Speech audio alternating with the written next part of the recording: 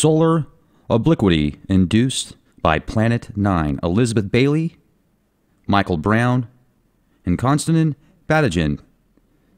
Let me read this to you real quick. This is at the Cornell University Library. And this is a pretty big deal in my opinion. This has been talked about a little bit before, but I don't know how much detail has actually gotten out to the public or been given to the public in this. I mean, there's been papers and articles that have been written, but most of those articles came from this specific document. So let me read this to you real quick. This was submitted July 14th last year.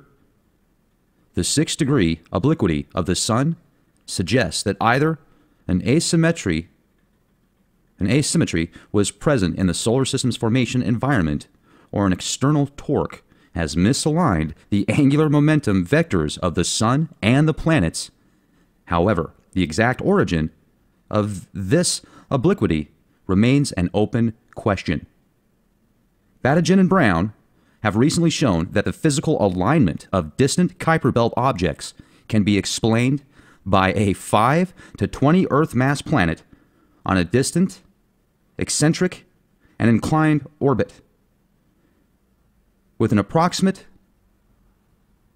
perihelion distance, probably said that word wrong, I'm sorry, of 250 astronomical units, using an analytic model for secular interactions between Planet 9 and the remaining giant planets. Here we show that a planet with similar parameters can naturally generate the observed obliquity as well as the specific pole position of the sun's spin axis from a nearly aligned initial state. Thus, Planet 9 offers a testable explanation for the otherwise mysterious spin-orbit misalignment of the solar system. You can read about this, just search engine solar obliquity induced by Planet 9. So what it is saying there, essentially, is there's a planet that's 250 astronomical units away, 5 to 20 times the size of the Earth, that is causing the entire solar system to tilt. I'd also like to bring up one of the main researchers and people that have discovered Planet 9 and the way that it's causing all of this interaction with our solar system is Michael E. Brown. Michael E. Brown is also an American astronomer who basically downgraded or helped downgrade Pluto in these scientific realms. Now, he even wrote a book called How I Killed Pluto and Why It Had It Coming, published in 2010. You can read about him on Wikipedia, and I'll just give you a quick rundown. He's been a professor of planetary astronomy at the California Institute of Technology, Caltech, since 2003. His team discovered many trans-Neptunian objects, notably the dwarf planet Iris. According to Wikipedia, this is the only known TNO more massive than Pluto, so that's why he refers to himself as the man who killed Pluto, because he furthered Pluto being downgraded to a dwarf planet in the aftermath of the discovery of Iris and several other possible planets. So now, Planet 9 is the culprit to causing the solar system to shift on its axis. Now, I find it fascinating that something that far away can have so much impact on the sun and enormous planets here in our solar system. Now, let's look at the fact that that hasn't caused a pole shift yet. The planet's still in good shape. We're still healthy. We still have a lot of good things going for us, so it's nothing to freak out about. It's something to be aware of and hope for the best. And another really interesting article that I pulled up. I'm going to talk to you guys about something a little bit different right now. This is an article on Activist Post. It's called Police Now Taught to Use Smart Appliances and Gadgets in Crime Investigations. They're essentially using smart appliances now to track people's movements. And in court cases, if you have an appliance that's hooked up to the internet, a lot of these appliances now literally have cameras built into them, like the new Samsung, that's called a Family Hub, where it keeps track of what's in the fridge, also what's outside of the fridge. And I think it's good that these kind of technologies can be used if somebody goes out and commits a horrific crime, don't get me wrong. And I also think people need to be aware of the possibility of Spygate, essentially. I mean, if you've got this kind of stuff in your house, obviously there's going to be certain factions in security realms that will keep track of that kind of stuff with algorithms and supercomputers and software, AI, etc., looking for certain words. And we also got to consider the possibilities of there being just rogue factions, even if you know about Chinagate, essentially millions of microchips that have been put in very sensitive computers in the defense industry as well as corporate industries and residential industries. all of the above that can be hacked via external sources. And they've found a lot of people have noticed that China is the culprit because they're producing these chips that are put into these sensitive data hubs, and then they can pull that information and spy on the U.S. So this kind of stuff now with these Samsung hubs and all these different smart appliances and webcams everywhere, etc., how easy would it be for a hacker or somebody from another country to tap in and spy on the American people? It would be a piece of cake.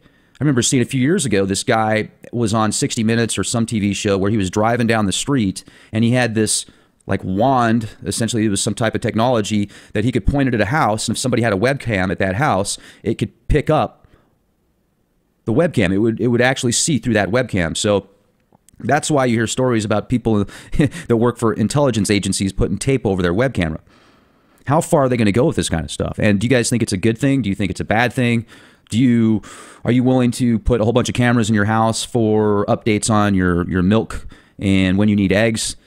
Is it that important to you? Because obviously they're charging thousands of dollars for these appliances, and I get it. I mean, I can get the cool factor.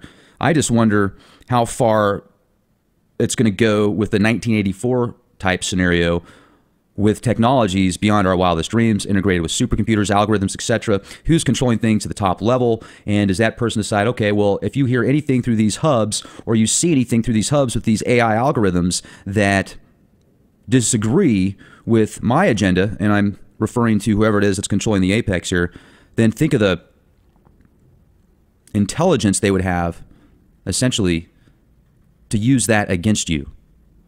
Meaning they know everything about you. They know what's going to freak you out. They know what's going to make you happy. They know what's going to make you sad. They know where you're going to go. They know what you're going to do.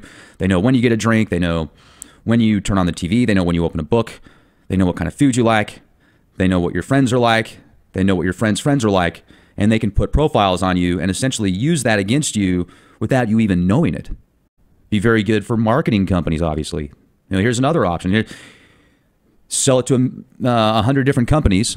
Okay, this person eats this, goes to the fridge at 8 o'clock, so maybe you want to give him these commercials at 8 o'clock to stimulate his hunger, to go out and spend more money. Consumer-driven society that we live in. That can be connected to the search engines that you look up. So let's say, for example, you type in kombucha tea near me because you like to drink kombucha tea. Well, based upon the profile that computer and search engine already has on you, because everything's all interconnected, it will then decide where to show you the kombucha is, or if it wants to show you kombucha. Maybe it'll decide to pull up some new tea that's out there because there's this business that's dropping X amount of dollars for advertising. I say, okay, we'll get you the clientele. Great. How do they do it? Well, they profile people and they say, okay, well, we're going to market to that person. And then they can market in a way where you wouldn't even know it. Imagine that. Imagine if everybody right now, yourself, myself, other people that are listening to this podcast everywhere around the world that uses technology, imagine the possibilities of integrated, individualized, each person specifically, when they type something in a search engine, is custom tailored to that specific person, not just based upon their search history, but based upon all the smart appliances, all the cell phones, all the internal information that's been compiled over the years and put into literally giant databases that can filter through it. And then who decides who gets that information? Is it going to be like the Wild West?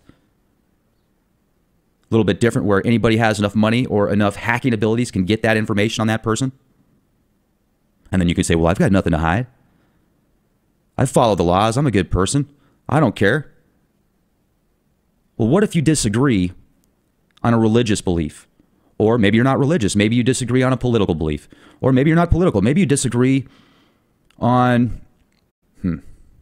Maybe you disagree because the job that you have, they've got you working in squalor conditions, and you're forced to go to work because if you don't go to work, they'll essentially make you work via concentration camp because they've got all the technology now and everybody's plugged into this Borg type system. They know how to use your personality against you, use your profile against you, make you think you're bad when you're good, make you think you're good when you're bad, make you think that you're Barney Rubble, make you think you're Fred Flintstone.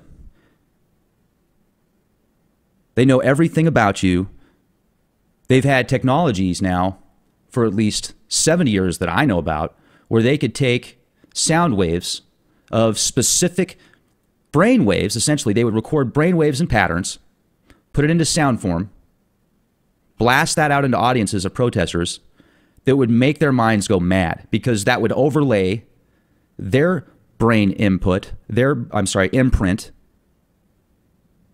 which is also input. It would overlay that with a different frequency, which would change the way that they think, which in turn made them crazy in that area. So they dispersed.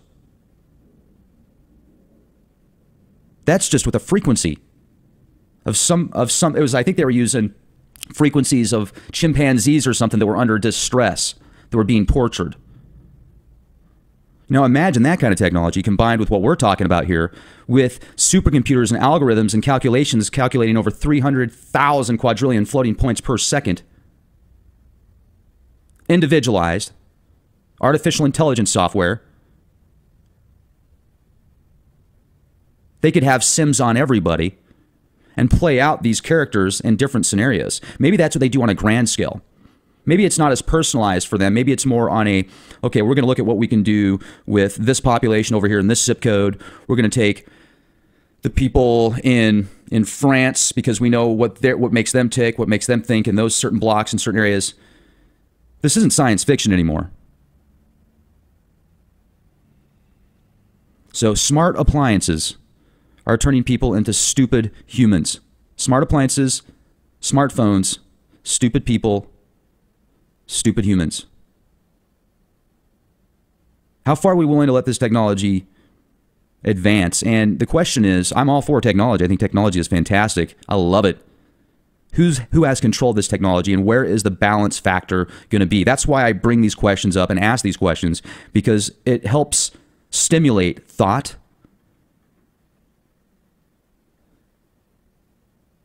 the good possibilities, the bad possibilities. Who decides? We decide. We just have to be informed. With that said, I appreciate you guys listening to this presentation. Make sure to subscribe to our YouTube channel, youtube.com/clandestineTimeLord. Also become a contributing member at leakproject.com. Help support Leak Project and question everything. Be aware and be the change you want to see.